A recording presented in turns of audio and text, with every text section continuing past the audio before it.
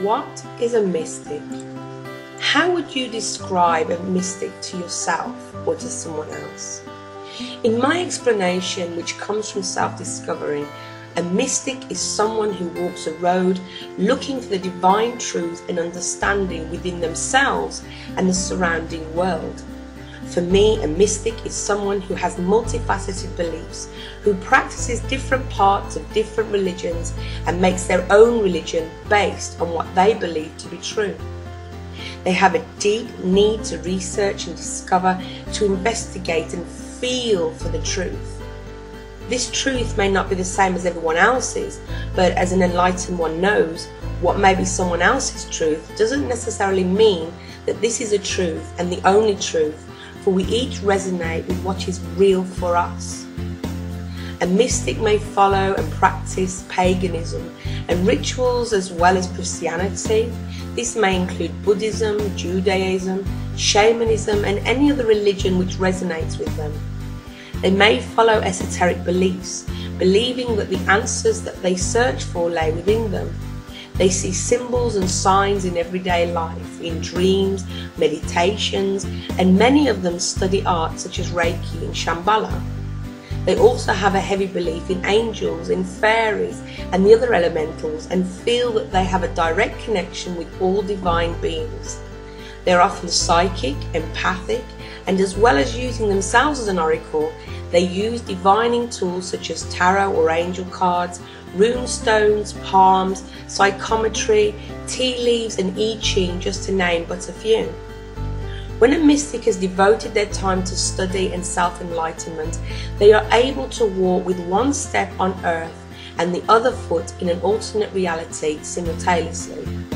They're able to become a constant channel and live life in the normal way, which still being aware of divine messages and guidance.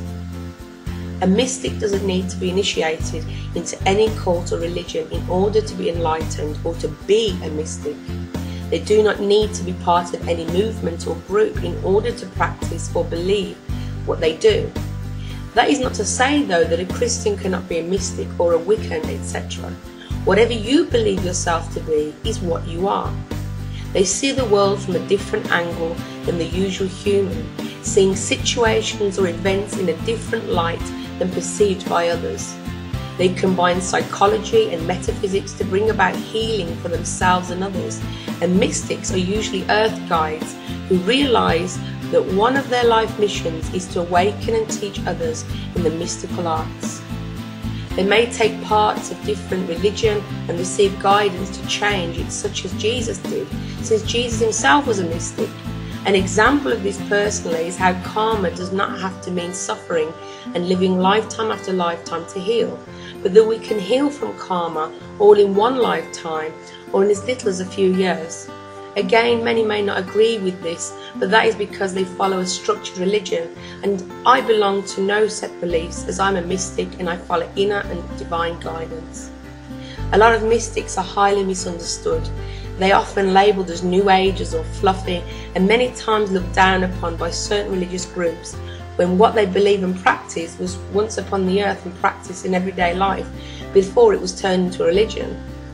Mystics seem to stand out as many not believe in an organisation or religion and wander aimlessly trying to find truth in one set of teachings or another, only to feel alienated because they don't fit in to any specific belief system.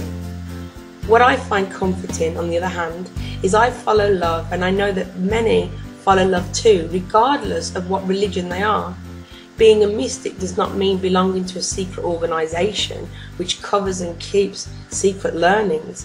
Being a mystic does not mean hiding what you have learned, but bringing your findings to light. You are a mystic because you are born this way and cannot help being what you are. The same as being a healer, you are not a healer because you are attuned to a certain healing system, but because you were born a healer. No one can tell you what you are, only you can tell yourself what you are. But by training and learning your gifts, you will become greater and more defined, and you will find more able to help and serve the light in others as well as yourself. Whoever you are, celebrate your existence and be slow to judge others who are not in the same belief system as you. Just as you yourself do not like to be alienated or labelled, treat others the same way.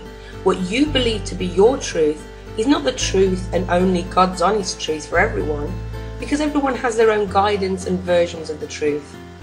Love always, be in acceptance of others always, and delve deeper into your core. If you find that you too are a mystic, take time to strengthen and purify yourself and your gifts. Have a fantastic day. Love and blessings.